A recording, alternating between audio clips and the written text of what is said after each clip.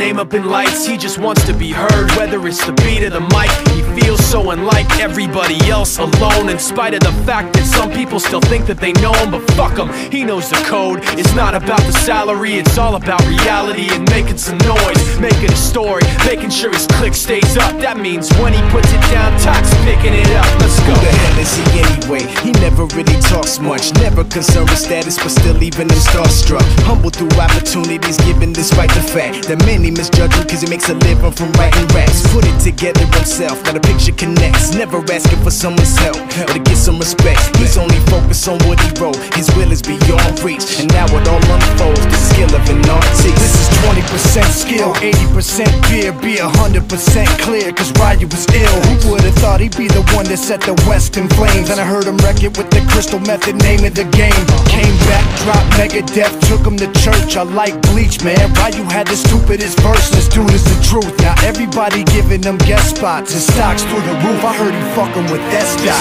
This is 10% luck, 20% skill, 15% concentrated power of will, 5% pleasure, 50% pain, and 100% reason to remember the name. They call him Ryu, he's sick and he's spitting fire. And Mike got him out the dryer, he's hot. Found him in Fort Minor with top, but a fucking nihilist porcupine. He's a prick, he's a cock. The type women wanna be within, rappers hope he gets shot. 8 years in the making, patiently waiting to blow. Now the record with your notice taking over the globe. He's got a partner in crime, his shit is equally dope. You won't believe the kind of shit that comes out of this kid's throat.